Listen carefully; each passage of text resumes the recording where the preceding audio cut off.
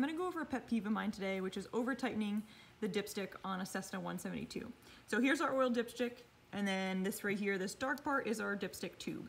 The dipstick tube is plastic, which hooks into the metal engine case down at the base here.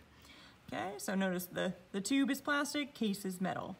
Now, if you over tighten this, you're cranking this plastic tube tighter into the metal and potentially breaking it down the road. So notice mine has a little bit of play, and that's because it's been over tightened in the past, which has loosened up this safety wire because it's eaten into the bottom of the plastic notch right there. Okay, so I'm gonna fix that today. But I just wanna give you a quick demo while I've got this opened up. So to loosen up the dipstick and to check it, the oil, we're just going counterclockwise. Okay, and then we're gonna lift it up. We'd read what we have on here quart-wise. So in the 172, we want 8 quarts for maximum, 6 for minimum. I actually am draining the oil now, so that's why there's no oil on the stick. The main thing to note here is notice this rubber O-ring. This rubber O-ring is what helps seal it, and that's why we don't have to go super tight.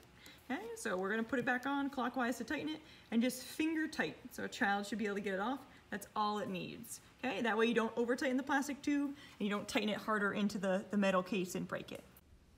I'm now gonna remove the plastic dipstick tube.